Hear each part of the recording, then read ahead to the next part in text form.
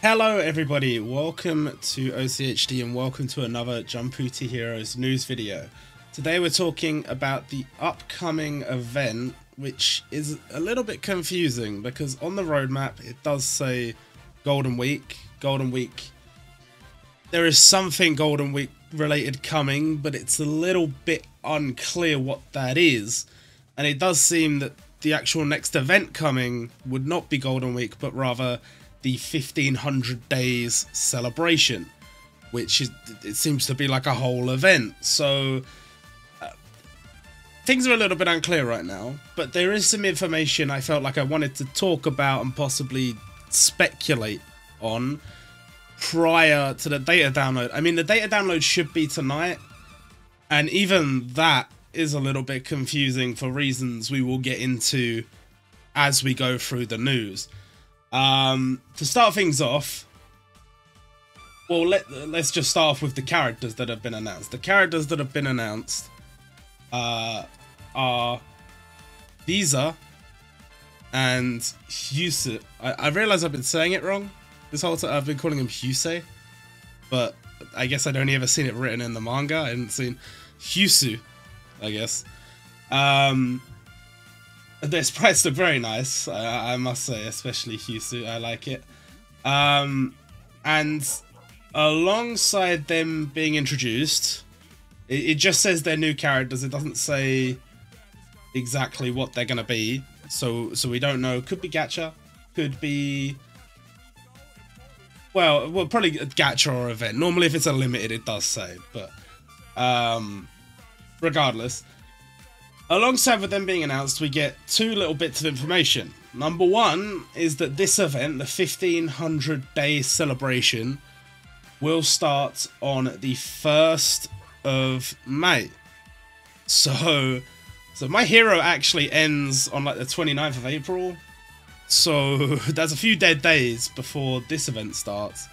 But that actually means that this event starts after Golden Week would already be underway. Which is a bit strange, because Golden Week is written down on the roadmap as an actual event, and yet this. It's strange. It is strange. We also have a hint at what this event is. And it says, you know, 1500 days commemorative festival, which is what I don't know if you can see my cursor. I don't think you can. 1500 days commemorative festival, and then it says this. It says Jumputi dungeon. Don't know what that means. As far as I can recollect, I don't remember them ever using that terminology. Don't know what it means, but we do have a theme, and the theme is masters and disciples, or teachers and students, or however you want to look at it. And of course the two characters we have here, they do fit the theme. If you go back and look at the manga, you can see scenes of Visa teaching Husei. So that gives us something to work with in terms of what we might be able to expect from this upcoming event. We have got, I believe it's in this section here, a 1500 days campaign, during which a number of events will return. These events will have special missions related to them that will allow you to get 5-star ticket fragments. And a lot of these events that are returning half stamina. So if you've missed out on these events before, an opportunity to max these characters out. And it specifically says, where is it? From series related to this upcoming event, the 1500 day celebration. So we know that they are specifically returning events that those series will play some part in the 1500 days celebration. So what are they returning? Okay, Kimetsu no Yaiba. I'm sorry guys, I did warn you. And sure enough, Kimetsu no Yaiba is returning. But JoJo JoJo is interesting, and what I find sort of interesting is obviously you've got a Golden Wind banner here, but there are actually other events down here from other parts. And then we have Shokugeki no Soma and World Trigger. Now, obviously, World Trigger, we've had an announcement now, and we know. Those other three, we don't. And there is actually one more, if we scroll down. Gintama. So, Gintama and JoJo, some part of JoJo, it is unclear which part. And Kimetsu no Yaiba and Shokugeki no Soma. Those series all seemingly getting content. Assuming each of those series got 2 characters, that's a 10-unit event. So that's pretty good. You know, we're getting kind of used to these 8-unit events. 10 units, pretty good. It is like a 3-week event, but I guess I don't know. It's still decent. It's still good. And okay, so we asked the question, who fits for each series in terms of Master and Disciple? For Demon Slayer, first one that comes to my head is Urokudaki. I always say it wrong. Urokudaki. Tanjiro's teacher, and also the teacher of Sabito and Giyu. So maybe we'll see him. But then at this point, what would he counter? What could he possibly counter? What could possibly drop? I assume he would only be a standard gacha as well. I'm not sure. I'm not too sure. But that also raises another point. We got Visa and Hyusu teased. Which one would be gacha? Because most would assume that Hyusu would be gacha because he's much more integral to the story. But if he's the gacha, how's it going to work? Are all of the students going to be gacha? Or all the teachers going to be gacha? It's hard to say, but if all the students are gacha, then who would it be from Kimetsu no Yaiba? That doesn't make any sense. So I don't know, actually, with Kimetsu no Yaiba. I'm trying to think if there's any others where that makes sense. Like, technically, Himejima does... Well, I mean, any of the pillars could technically be classed as teachers in some way, shape, or form, but it's tricky. I don't really know. And I was kind of hoping that the reprints themselves would give us some kind of idea, but they just seem to be all over the place. I can't see anything, really. So I don't know from Kimetsu no Yaiba. If you know, leave a comment. Let me know what you think. From JoJo... There's a few, but I think the most logical pairing would be the dual unit of Caesar and Joseph to counter Lisa. And that would probably be a limited, because that's basically the only limited you could get out of part 2 at this point. So that's interesting, because we haven't touched part 2 in a long time, but also because it is Golden Week. And it'd be kind of weird not to get Giorno for Golden Week, but I mean, we've said that before, I guess. And then Shokugeki no Soma, I really think it's going to be Shinomiya. It could be like Soma's dad. To be honest, so many of the older students and stuff like that play the role of like some kind of teacher to somebody in the show. So it doesn't necessarily have to be the case, but I think it might be an opportunity for us to get an updated Soma sprite. And then whether or not that Soma would be gacha or whether he'll be free to play, this is what we're a little bit unclear on. But, I mean, we'll see. We'll definitely see. And from Gintama, I'm hearing from the Gintama fans, bear in mind, I've had a crack at Gintama, but I'm not an avid fan by any means. I've heard that this could potentially be a character that has been sort of I don't know. I think a lot of Gintama fans thought that if Gintama was going to get a Muso, it would be Shoyo. And Shoyo, if we're doing Masters and Disciples, I have been informed that Shoyo is most likely what we would see from Gintama. So I don't really know what to think about that. Bear in mind, I think like we've kind of gone over this in the past. In terms of Musou's, it kind of needs to be the most ridiculous character in the series in terms of power, in terms of importance, in terms of all kinds of things. And I just don't think every big series is going to have one. Like, I don't think Bleach is going to get one. I don't know how they would make one work for JoJo.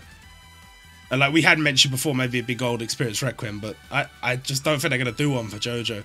One thing that they might be cool that they could try with JoJo is if they had like Jonathan, but it was like I don't know if you've ever, like, I think it's like opening one of JoJo where it shows like all the different JoJos after Jonathan before it shows him.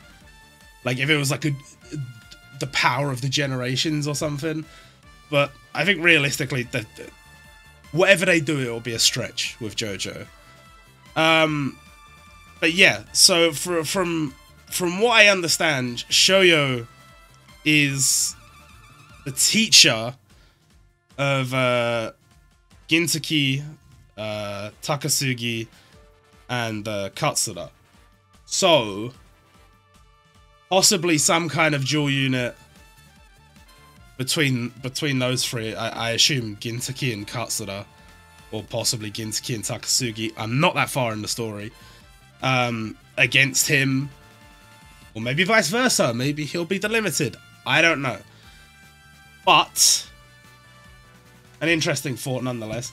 And then that is what we know. So at that point we'd be looking at about 10 units, maybe 9 units. Maybe Kimetsu no Yaiba doesn't get, maybe like they put a teacher unit on the gacha and they give it like a legend summon or something, because there's not necessarily that many options from Gintama, I wouldn't say.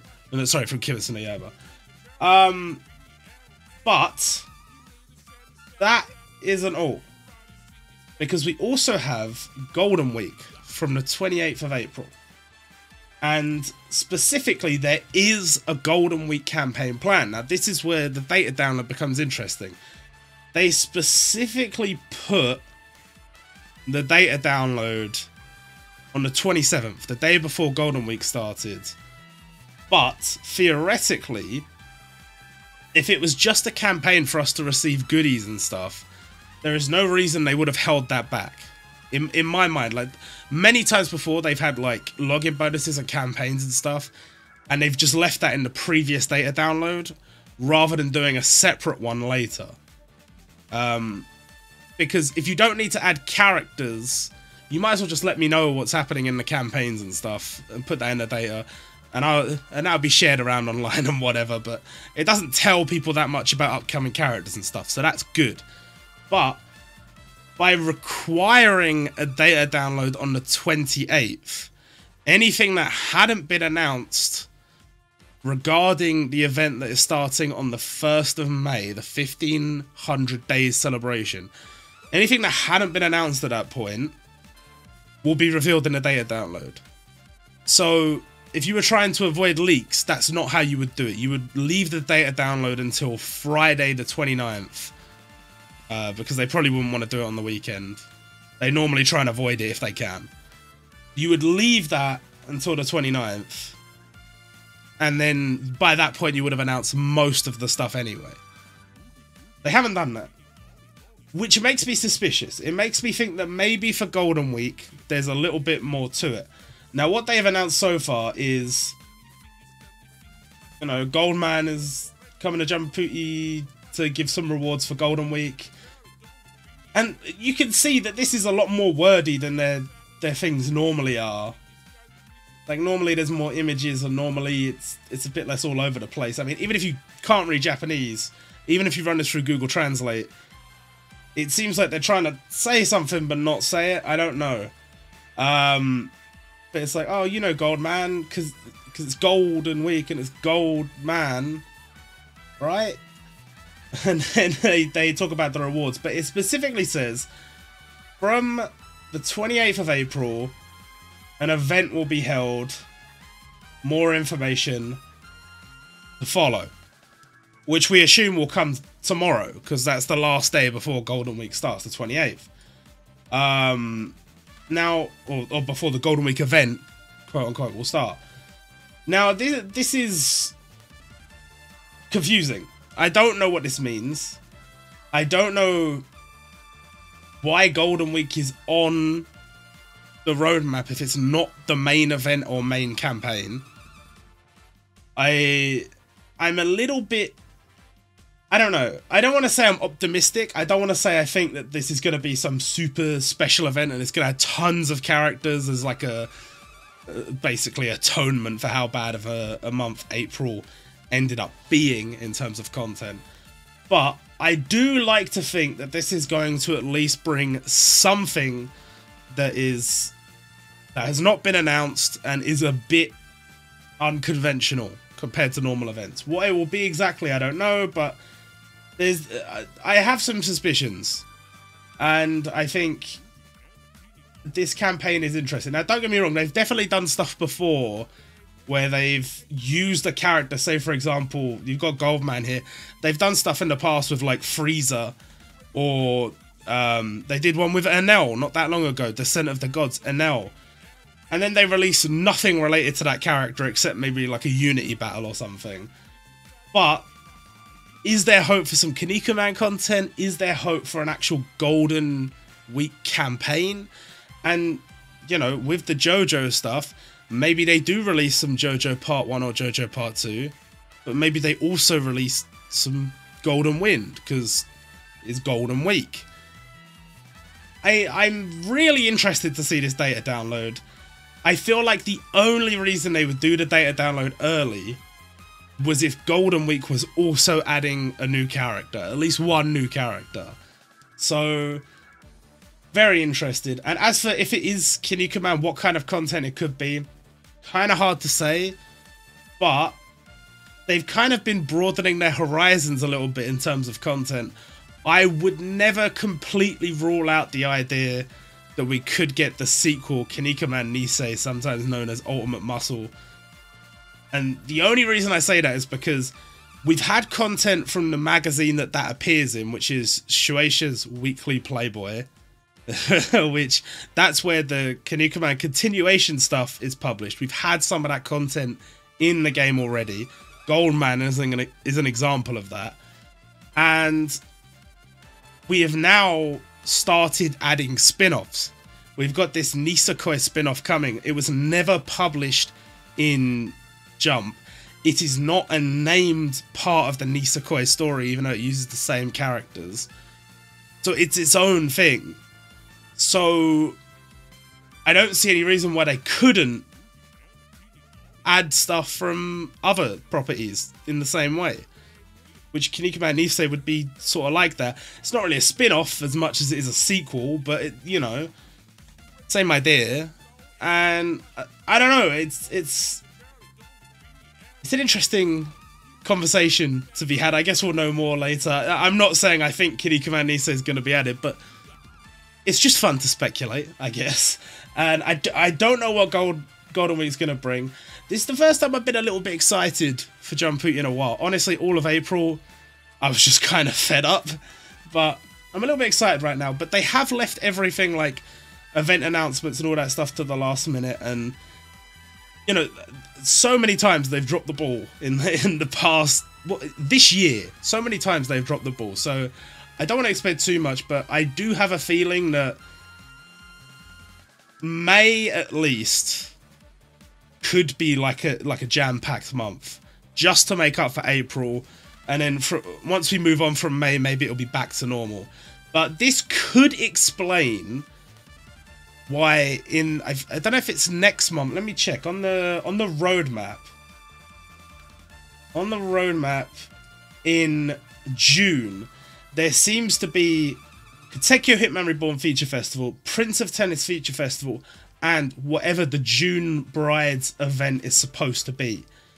And that seems to be 3 separate events, but there's no way they're going to be able to fit 3 separate events in June without being like a super packed month. So the question is